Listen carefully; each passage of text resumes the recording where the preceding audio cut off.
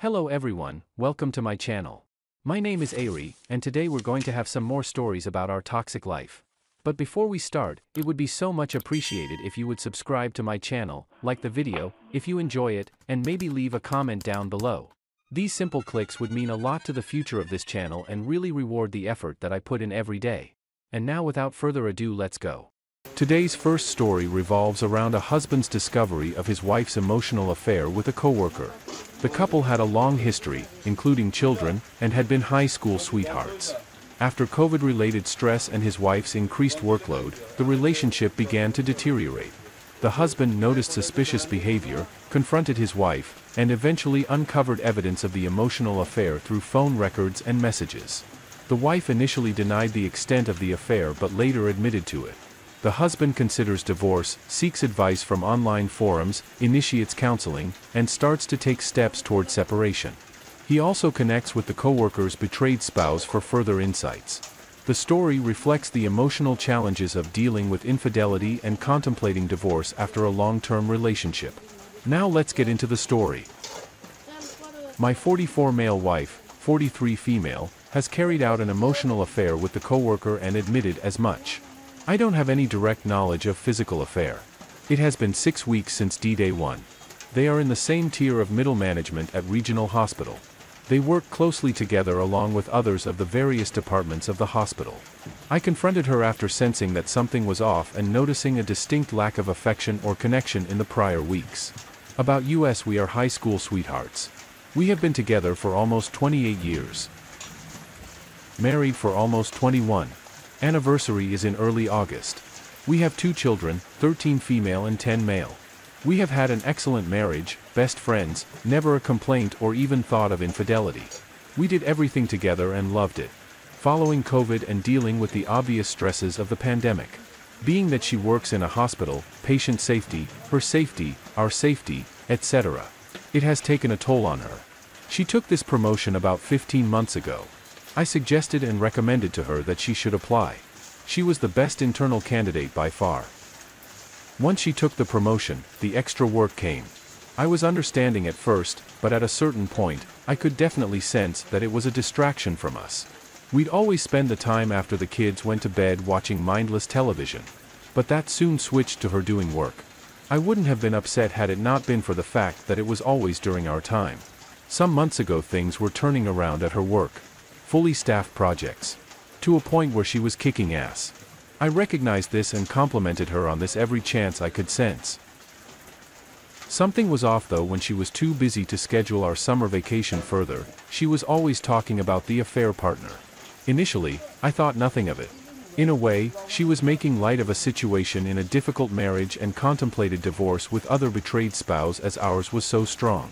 A little while later, she disclosed that affair partner was also pursuing another single mother coworker also in the same tier of management. That didn't pan out. On May 2nd, all talk of affair partner ceased. This is when things started to feel different. I took notice. 6 weeks ago, I saw over her shoulder while golfing a message from affair partner. That was odd. Later, I confronted her about it, explained the dreams, nightmares that I was having that she was having an affair. I broke down hard. She consoled me and assured me that nothing was happening. The next morning, I confronted her about affair partner again. I brought up the text messages again and she said that she couldn't show me any, that she had deleted them. She explained that she knew I would be upset as she was discussing our marriage and her frustrations with me being upset about the extra workload. She couldn't explain what had or was happening. We went our separate ways that morning. She said she was writing down her thoughts. Today, July 15th, I looked through the cell phone bill. On the same morning that she claimed to be alone writing down her thoughts, she had a 36-minute phone call with him. Obviously, I didn't know it then, but when we talked in subsequent conversations I asked if she spoke with him that morning. She said no. Since then, it's been trickle truths, layers after layers revealed about her true feelings and evidently, some lies. For a while, I was getting past the emotional affair. We were having decent conversations. However, after initiating marriage counseling and having 2 sessions, we determined that she needed time and space to determine why she felt like she needed her independence. At this time in her lives, she feels alive with the quality and quantity of work and she knows she is excelling. She doesn't feel connected to me at home. Monday after work she told me that she loved me but wasn't in love with me anymore and that she is going to explore this in individual counseling. She had one individual counseling session already this week, and following that appointment she said that the therapist stated that people can fall out of love and that she needed to validate her feelings. Wayward wife validated in session and tearfully admitted again that she is not in love with me anymore. Wayward wife isn't sure if she wants reconciliation or not. She said that she needs more time. She doesn't know how reconciliation would work. She also doesn't know how divorce would work either. We are comfortable in our small town. Nice house, 2 great jobs, good support systems. But she only has her dad advanced onset of Alzheimer's and I only have my mom. Both their spouses passed 5 years ago, another inextricable bond of trauma. I love her dad and know what hell it is going to be caring for him. My mom knows wayward wife only as her 4th child, as our families were very close through the years. My siblings and their families love her. Since Monday's bomb, I've been 180 and gray rocking to decent effect. She still says good night and goodbye, which I acknowledge but don't reciprocate directly. No, I love you. She's been sleeping in the basement since Monday. I know she's crying herself to sleep. I separate myself and read on the porch in the evenings before retiring to bed. The kids are picking up on the signals too. I start individual counseling in 10 days or so. I need advice. Should I share the screenshot with timestamp of the I'm writing down my thoughts on June 4th as well as the cell phone record that shows the call timestamp and duration? I don't know how it will damage my 180 gray rock work. If I should wait, I need to know why I should hide this information and for how long. Or wait until the next confrontation. Not initiated by me. Was the call on D-Day a cover your ass call? Was it a breakup call? Was it a let's change how we communicate call? I don't know what I'd do with the information, but I've been considering divorce in light of this new information today. Thank you for reading this far. I found this sub this week and have been reading since Monday night. I'm sorry to all the other betrayed spouses here, and I'm grateful to know that I'm not alone. And I hope that you know that you're not alone either. It's been hell. Let's see what the comments had to say about this situation. Carp Grinder starts us off. Don't wait to get in touch with a divorce attorney. Update first. Thank you to everyone who replied and gave me advice or recommendations. Everyone's support via reply or DM has been helpful. Here is an update. Friday came and went without any conversation. She wept herself to sleep, and I was somehow able to get a few hours of sleep in the meantime. Saturday morning was tense. At some point we were in the bedroom together, getting ready for the day, and out of nowhere she said, I know we need to talk. I'm just not sure when is appropriate and how. She came in for a hug. The first in about a week. I replied that it was her choice on the conversation and reciprocated the hug. We broke the hug eventually and no further physical contact ensued.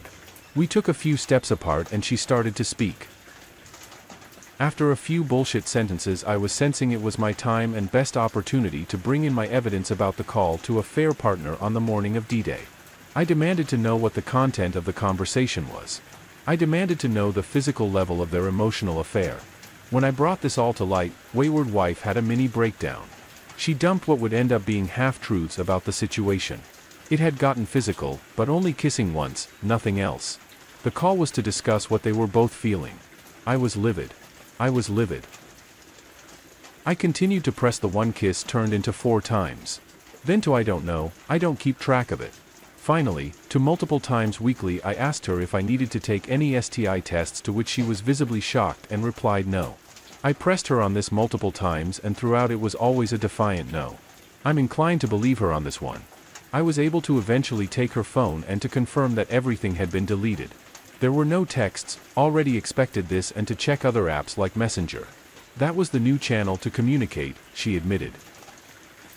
We had more conversation and arguments about these new truths, and it was clear in this moment that she had no intention of breaking the affair off and that she was in love limerence with the affair partner. Whether she could answer that or not when I asked. During the heat of the moment, I sent a message to the other betrayed spouse and introduced myself along with providing my phone number. She has to me yet again. Wayward wife flipped out, not because I sent a message to a stranger but because I was blowing up affair partner's bubble too. I told wayward wife that she was no longer welcome in her house and that she would have to stay at her father's while the kids stay with me. She didn't fight that. She offhandedly said I was kicking her out. I replied that that is what she wanted anyway. This was the beginning of her desired separation, but it was on my terms and my call to make. We told the kids the basics of why she was leaving, but no details about the affair. Our son broke down many times throughout the day. Once we told them. So sad. I have placed a call to our recommended attorney. It's the weekend, so I don't expect a call until Monday. Set up a consultation and see where we go from here. Wayward wife has not gotten better at concealing anything. She called rather than FaceTime or messenger call, so I have additional records of them being in touch with one another. She also started looking at Zillow listings in our area. Anything she favorites comes to my inbox as well, as we had that sharing set up from our past. I have also spoken to the other betrayed spouse at length. This morning she was blindsided. I provided a timeline. It synced with a fair partner's story. I provided the details that also synced up. Or they corroborated their stories to hide the sexual stuff. I don't know. A fair partner was kicked out of his home too. Her children hate him now. They're much younger than mine. It's all a disaster. I'm not going to inform HR. I don't want to jeopardize the dissolution process and any favorable outcomes for me and the kids by getting her fired. Her mother had a history of deep depression. Wayward wife also has suffered from depression and anxiety over the years. She isn't thinking clearly, but it is too late for that now. I'm afraid she will only come crawling back once she realizes a fair partner is just as messed up. I'll be okay. I have a great family and support structure in town, great job and an amazing boss who is aware of the basics of the issue as I confided in him Thursday. It will hurt, and I know there will be much more difficult times ahead. But for now, I'll keep up with my running and exercise. Thanks for reading. Thanks again for any insight or further recommendations. Appreciate it. I found this article very helpful and the site content was very good too. Now let's get into today's second story. Today's second story revolves around a woman who inherited money after her mother's passing. She is concerned about her husband's spending habits, as he's been looking at expensive purchases despite their financial situation. The husband has a history of being irresponsible with money and has even drained their accounts by giving money to his family members. The woman wants to use her inheritance to secure a stable future for her children and is worried that her husband might spend it recklessly. She considers opening a separate account to manage the money responsibly. In the update, the woman expresses gratitude for the advice received and shares her plan to take control of the situation by seeking legal and financial advice and considering divorce. She acknowledges her past mistakes and is determined to ensure her children's well-being. The story highlights the complexities of family dynamics, financial responsibility, and the importance of making informed decisions. Now let's get into the story. AITA for not wanting my husband to have access to my inheritance? My mother passed away last year and the entire process is about to come to an end in just a few weeks. For the past 6 months, my husband has been looking at a multitude of things that on a regular day we definitely can't afford. He'd have to use credit or save up for weeks or months. A person can wish for stuff or want to work towards a treat for themselves. But he hasn't made an effort to save up for these expensive purchases. Instead, he's been asking for updates on the legal process and asking how much longer it's going to take. He's even asked me several times about an estimated amount. I've given him very little to no information because at this time, things can still drastically change for the creditor popping up and saying that money is owed or etc. He's not the most responsible person with money. I've managed to finances full-time for the past 3 years straight. He used to manage our finances, but he has a history of sabotaging our financial goals and blowing our budgets. My intention is to use half of my inheritance to move our family into a house and save 40% to help my children in the future like graduations, college trips, their first cars, etc. And have a small emergency fund. Something we couldn't do before this because my husband kept giving his money to his side of the family to help them with bills, grocery, legal troubles, etc. Draining our accounts and leading our family to homelessness 3 separate times. I understand that if it's family, you have to try and help somehow. Letting your 3 children and wife become homeless because an adult family member couldn't be responsible enough to pay their own bills or got into legal trouble is a hard thing for me to fully understand. I really don't want to wake up one day and find out that every cent has been spent behind my back. I'd like to open an account in my name and follow through with the plan I mentioned above. He has made it clear that he intends to buy a new vehicle, tech, game system, and other items just for him, not our children, or to improve our family's future. When I talk about investing or saving, he says that life is too short for that. I told him that it wasn't about us, it was about our children. And his response was that when our children become adults, they should work for what they want. That statement seems backwards considering his actions as of late. I know for sure that if his parents pass, we will have to pay off their debt and cover all the unknown costs out of pocket. Financially speaking, started my marriage with my husband completely debt-free, and I've worked for years to finally get him to be debt-free as well. But over the past 10 years, he's paid off his parents' credit card and IRS debts. They live paycheck to paycheck and think saving money is pointless. I'm not sure if I'm making the right choice, but I really just want my children to have the same happy and stress-free childhood I had. Update. Thank you to everyone who gave me the advice I needed. My mom was the only person I trust. It enough to ask for advice on serious issues. Thanks for the awards and giving awards to those who gave me sage advice. I wasn't expecting any response, and I post to be buried by more interesting ones, maybe 5 at most. Some people ask questions that I would not like to address. On the off chance that my husband, his family, or friends find this, I would like to keep those details to a minimum so I can have the time I need to ensure that my children will be properly cared for and safe. You're all correct, was a shit parent in the past. I was too focused on making the money for our financial goals and not paying attention. I was too trusting without doing my due diligence for that bit. I can accept responsibility and fight tooth and nail to make changes to be a better person and parent for my children.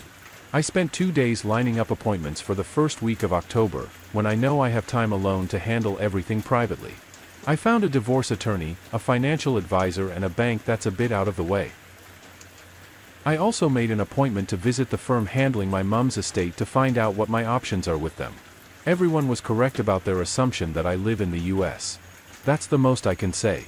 Some things to clarify: I truly am unsure of what kind of financial ties my husband has created with his family members. That's why I said that if his parents pass, I'm sure there will be debts to pay, but I'm definitely not going to be around long enough to finance it.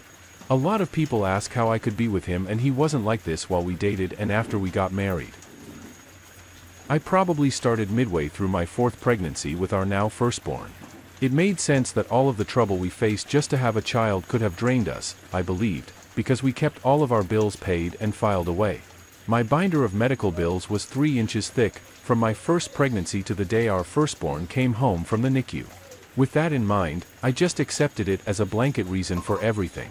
Each time, he would reopen that wound about how expensive it was for all of that, how it's going to be more expensive the next time. I purposely had a birth control procedure done after I had a near-death experience with my last child.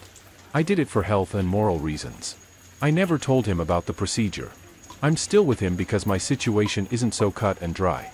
I had to dig our family out of a hole and got an apartment. I tried to create as much stability as possible to focus on my mom.